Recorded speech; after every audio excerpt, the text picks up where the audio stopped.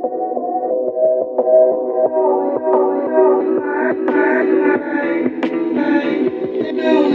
is up, you guys? Welcome back to another one. If you are new to the channel, I am Gold Pony, and today we are in the all-new, completely redesigned 2020 Ford Escape, courtesy of Bob Ruth Ford in Dillsburg, PA. And I gotta say, I really do like the redesign of this thing, so I am quite excited to go ahead and get started. So, as always, let's start with pricing. And so there will be several different trim levels for the 2020 Ford Escape. First one being the S, starting at $24,885. Then you have the SE, which is actually the one we are in today, starting at $27,095. SE Sport Hybrid for $28,255. SEL trim level will start at $29,255. And lastly, the Titanium, starting at $33,400. But so then the options continue, because when it comes to the power plant on the 2020 Escape, there are actually 3 different power plants available, and they're going to depend on the trim level that you go with essentially. But first one being a 1.5 liter turbocharged inline 3-cylinder engine that is going to belong to the S, SE, and SEL trim levels, therefore the engine setup that we have today. But this one is going to put out 180 horsepower, 177 pound-feet of torque, sent to front wheels or all wheels. All-wheel drive is a $1,500 option, by the way. That power is sent to the ground through an 8-speed automatic, giving you MPG numbers at 27 in the city, 33 on the highway. Did want to also mention there is an auto start-stop system that comes standard with that, so therefore we are sitting at a red light right now, and the 2020 Escape has turned off, therefore saving even more MPG numbers. So that is pretty cool that that's there as well. But in addition to that, for the 2020 Escape, there is a brand new feature for this one called cylinder deactivation, and that is going to essentially allow this turbocharged 3-cylinder to act as a 2-cylinder engine when you're cruising or decelerating, helping you save even more miles per gallon. So that is a crazy thought, to think that you could be operating on a 2-cylinder engine while cruising down the highway, but in turn, it is definitely going to save you some MPG, so that's quite interesting. But so now let's go ahead and move on to that next available engine setup, being a 2.5 liter inline 4-cylinder hybrid engine. And this engine setup is actually going to come standard on the SE Sport Hybrid and Titanium trim level as well, actually. But this one puts out 198 horsepower, 153 pound-feet of torque, sent to front wheels or all wheels once again, but this time through a CVT transmission. So that's going to be a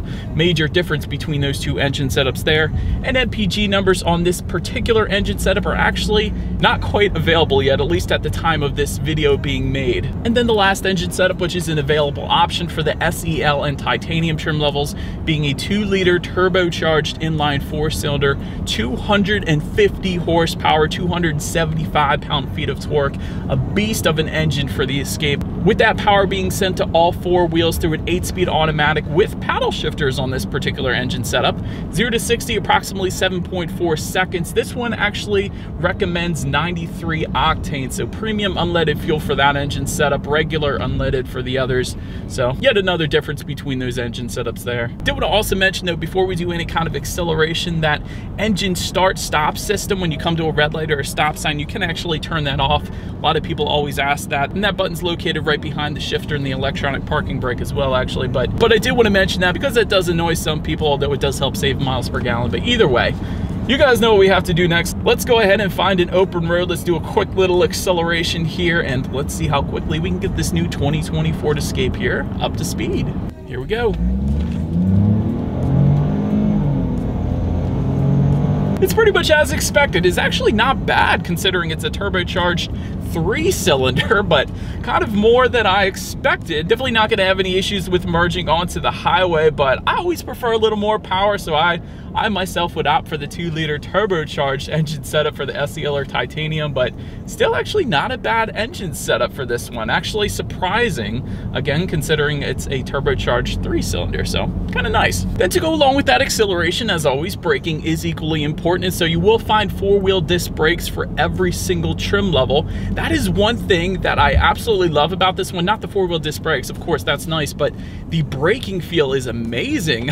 Actually, on the 2020 Escape immediately brings you to a stop, at least in my short test drive today so far. So well done Ford for that. Probably one of the first things I noticed, and that may not be a big deal to some people, but having driven hundreds of cars at this point, it's a big deal to me, and I really like it in the Escape. But touching on suspension and handling a little bit, this is a big one. All new suspension for the 2020 Ford Escape. Up front, of course, McPherson strut front suspension. In the back, a multi-link rear suspension. As far as the steering feel goes, it actually feels really good. Still not quite as good as the Mazda CX-5 as far as steering feel goes. That is still the best in my books, but the 2020 Escape has definitely improved when it comes to the steering feel. It feels great in this thing. Touching on ride quality, definitely no issues there. I've actually gone over several railroad tracks already in this test drive, and certainly no issues with soaking up Pennsylvania's road imperfections. As far as cabin noise goes, it is a very quiet cabin in the 2020 Escape.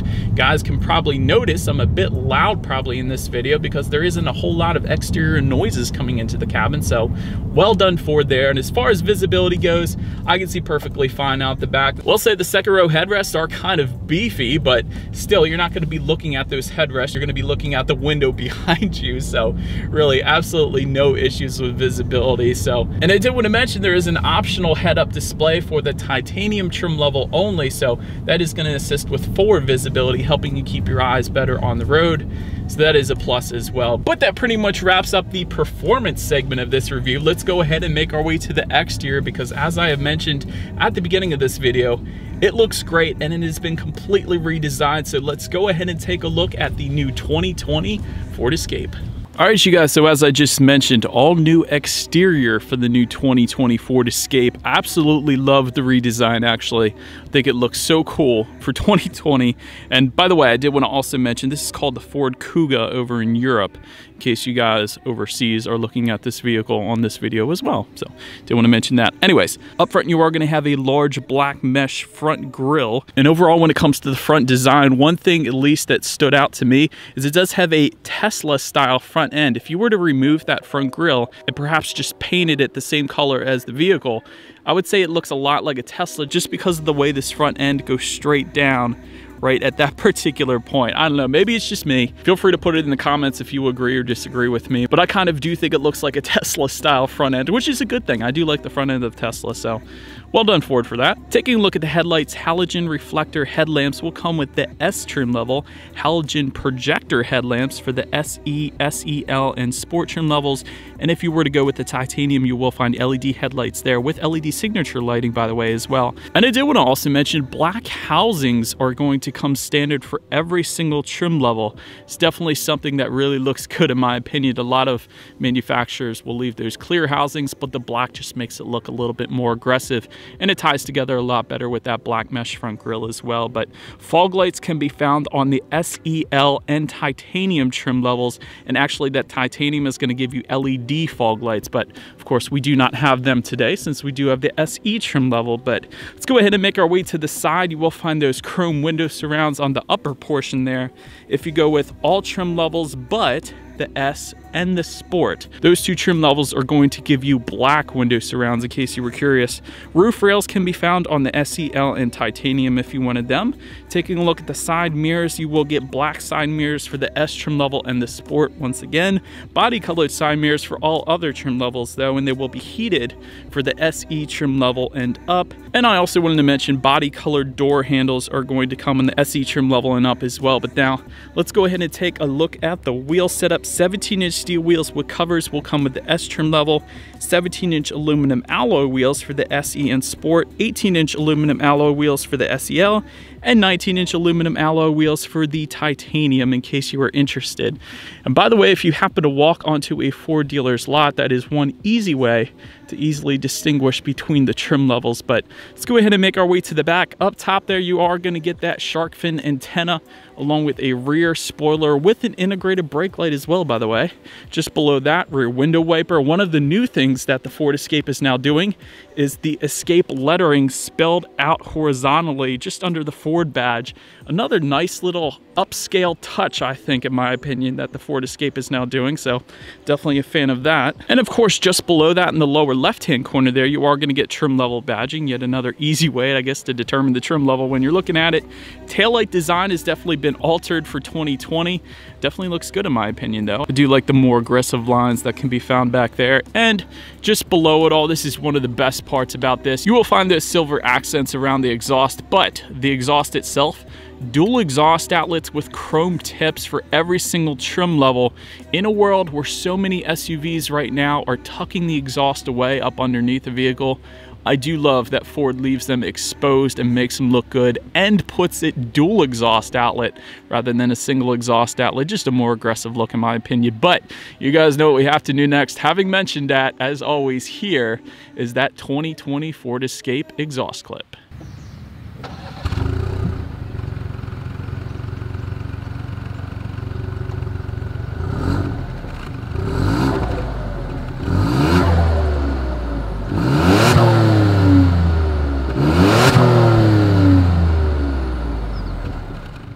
So, but now since we are around back, when it comes to opening that rear hatch, there actually is a manual liftgate for the S, SE, and Sport trim levels.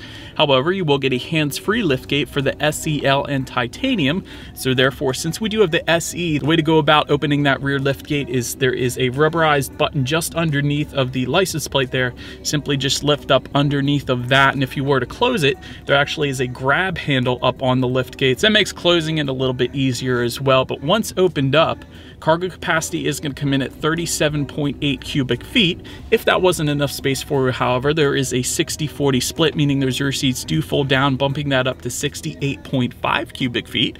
Definitely a good bit of space there. Did want to also mention there is what looks like LED cargo lighting back there, so that was pretty cool. 12-volt power outlet can also be found in that cargo area, and if you lift up underneath of the floor of that cargo area, you will find a spare tire along with some in-floor storage compartmentalized. So that is pretty cool that that's there as well. But let's go ahead and make our way to the rear legroom. That is going to come in at 38.8 inches. So for reference, I'm an even 6 feet tall. This is how much space I have back there. For those rear passengers, there is also a rear center armrest with cup holders. That's always nice. Rear ventilation you can find on the SE trim level and up. And there is a 12-volt power outlet once again for those rear passengers, although I will say, wouldn't have minded some USB charging ports in that second row as well. And I will say though, I was plenty comfortable in those rear seats. One of the interesting things that this new 2020 Escape does though, if you look at the doors, there are kind of, I'm gonna call them stars or diamonds kind of imprinted into the doors. And you know, a lot of manufacturers will do different things there. Some will put a leather finish or aluminum trim accents or whatever, but I think this is the first time I have seen the diamond or star imprints into the doors. So something a little bit different. It's not a bad or a good thing, it's a different thing, which I kind of like. But anyways, let's go ahead and make our way to the front seats. Manually adjustable seats you will find with the S trim level, 10-way power adjustable driver's seat for the SE, Sport, and SEL. So having played around with that 10-way power adjustable driver's seat today, I can definitely tell you no issues with finding your perfect driving position there.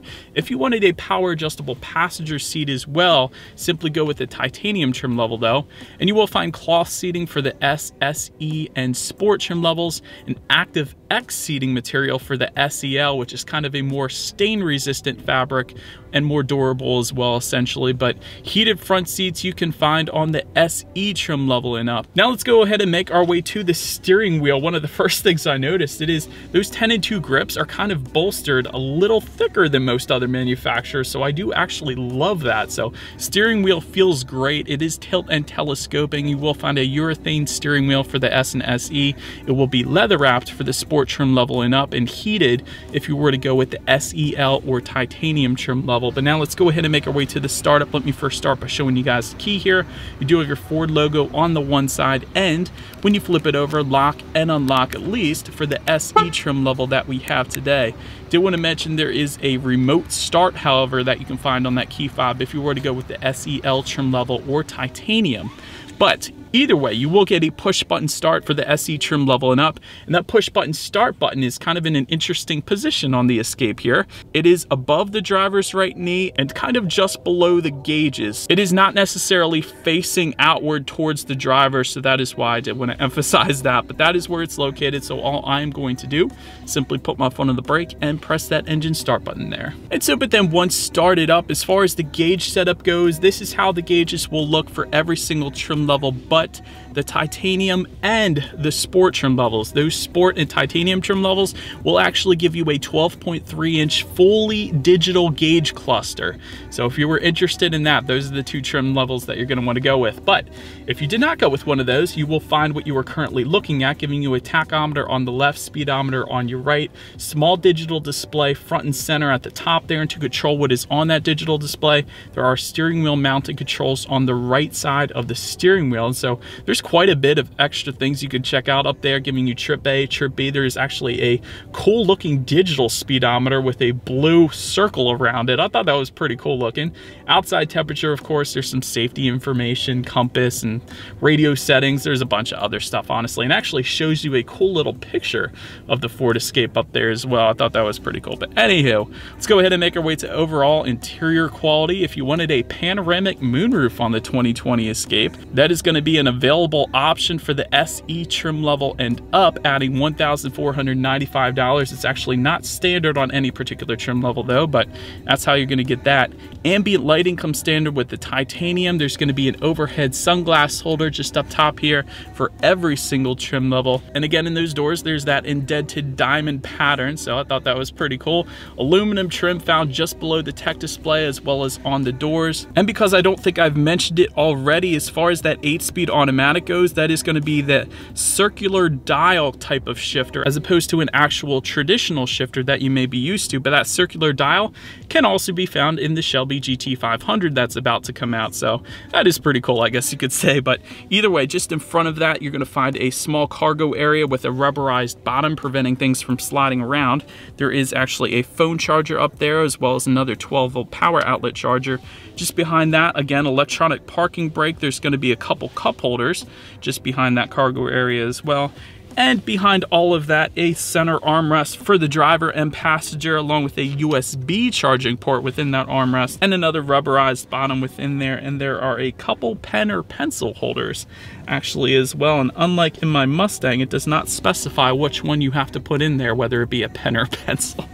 Always found that funny, but either way, good bit of space actually in that center console. So let's now go ahead and check out the tech display. Sync system is going to come with the S. However, if you go with the SE trim level and up, you will get what you're looking at right now, which is the Sync 3 system, which gives you an 8-inch color touchscreen display, giving you Bluetooth and audio streaming, as well as Android Auto and Apple CarPlay, meaning if you have a smartphone, simply hook it up to the Escape, and therefore you have free navigation through that smartphone, as well as the ability to like and dislike your Pandora songs up there. And there's a couple other apps that are compatible with that system as well.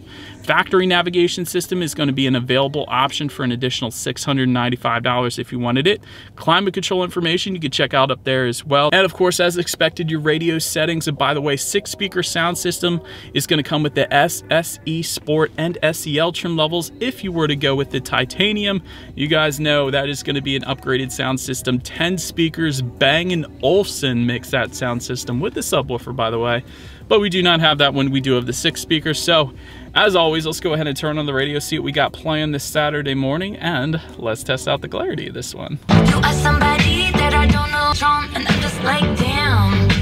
Actually, clarity is pretty impressive. It kind of felt like it was coming in all directions, but it's kind of a smaller SUV, so I guess that's expected. But bass is decent, clarity is excellent, so kind of impressed there for a 6-speaker sound system. That's actually pretty nice. Anywho, last thing I wanted to mention on that tech display is when you do indeed put the Escape in reverse, this is, by the way, one of the things that impressed me again. All trim levels will give you a reverse camera. That's pretty normal at this point, but this reverse camera, it almost looked as if it was shot in 60 frames per second. It was that impressive. Like, usually there's a little bit of lag on that rear view camera when you're actually traveling in reverse, but it kind of looked like the frame rate was increased in this particular one. You could see a little better. Maybe I'm wrong, but I don't think I am. It actually looked like a higher frames per second than I'm used to seeing in a rear view camera in other manufacturers. That was pretty cool. I actually really did like that. But as always, that is going to lead us into safety. And so starting out, front side curtain airbags will come standard, as well as a driver's knee airbag. In the back, you're going to have latch, aka lower anchors and tethers for children, so you can strap in the rear car seats. Tire pressure monitoring system will come standard, along with automatic high beams. Also standard on every single trim level, you're going to find a pre-collision assist system with automatic emergency braking, a lane keeping system, also blind spot information system with rear cross traffic alert. That's every single trim level, by the way. This is usually an added option on almost all other manufacturers out there right now, so that's excellent. SE trim level and up is also going to add adaptive cruise control. SEL trim level and up is going to add a reverse sensing system where the car essentially beeps at you when you get too close to an object so you don't go running it over. Titanium trim level is going to add rain sensing windshield wipers, which will probably scare you at first, but then you're going to love it because it's essentially like automatic headlamps but automatic windshield wipers. So it's one less thing you have to worry about when you're driving. You can better focus on your actual driving itself, so that's cool.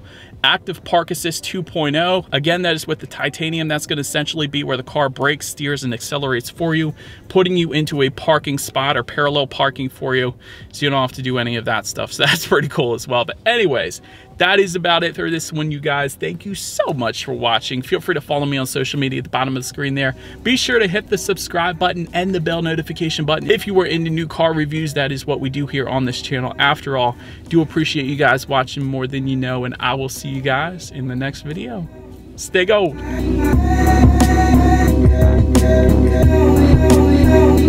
Yeah.